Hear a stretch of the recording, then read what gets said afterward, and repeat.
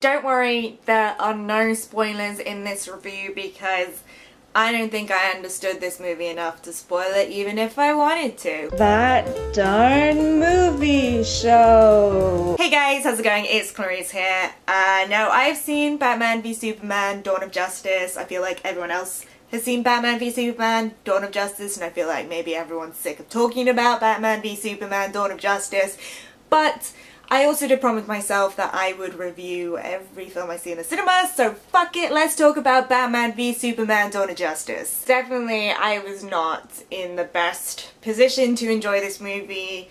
Zack Snyder's brain exists in a universe of which I have no understanding. Like, I have to commend this guy because his sense of imagery is always so ambitious and so bombastic, and it doesn't feel like someone who's just churning out movies for the big bucks. It feels like he's really trying to create something. Except the problem is, it's like there's no glue in between his individual thoughts. He has such sense of detail, but I feel like he never just takes a step back, looks at what he's done and thinks, right, what am I actually trying to say here? Like, what is my aim with this movie? With Batman v Superman, Zack Snyder is just winging it.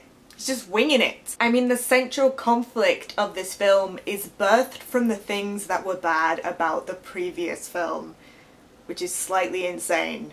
With Man of Steel, like, he tried to do the whole Superman is Jesus thing, but because Zack Snyder loves to be gritty and dark, he made Superman fucking kill a bunch of people.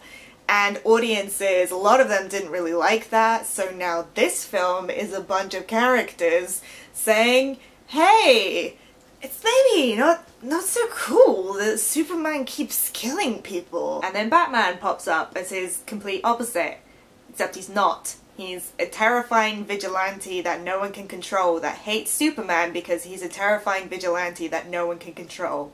Which maybe would not be so much of an issue, except for the fact that Lex Luthor just keeps going on about how they're the antithesis of each other. God versus man, day versus night! But like, how can Superman be day if the entire reason the conflict started in this film is because he didn't turn out to be the miraculous savior we all wanted him to? And then Snyder tries to throw in these like allusions to real world immigration debates, except immigration debates aren't about super powerful refugees and their laser eyes causing collateral damage. It's just thematically really confusing, and I'm sure it can all be justified, but that would take a paragraph, and it shouldn't take a paragraph because Batman and Superman, like, in pop culture are kind of the antithesis of each other. You have Superman, who's always been about morality and truth and justice and openness, and then Batman is all about the vigilante justice and the secrecy and the danger and the fear and revenge. This film should have been so simple to make, and yet by muddying the ground like that, it just turns Batman v Superman into this like messy, confusing bore of a film. But that said, I actually didn't hate this film as much as I was sort of expecting to, and that is for two very defined reasons. I am down with the Batfleck, and Wonder Woman was boss for the 3 minutes she was allowed to be Wonder Woman and not some woman staring at things from a distance and then checking her email. I actually spent so much of this film just being excited for the Wonder Woman movie and the solo Batfleck film.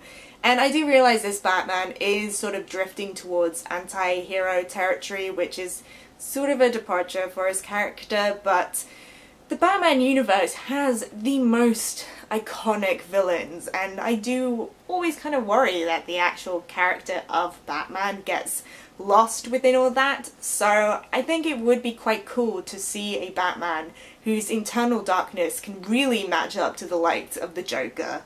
And especially if Ben Affleck does actually direct this film. He's a really smart director and he's fantastic in this.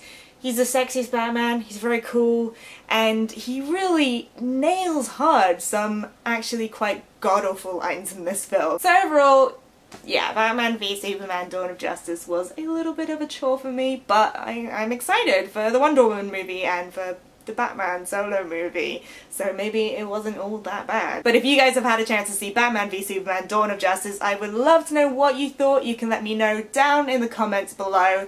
Try and keep it spoiler free, or if not, just put a big old spoiler alert. Or you can hit me up on Twitter, details down in the description box. Also, don't forget to like and subscribe if you want to hang out and talk about movies. I'll see you guys soon. Bye!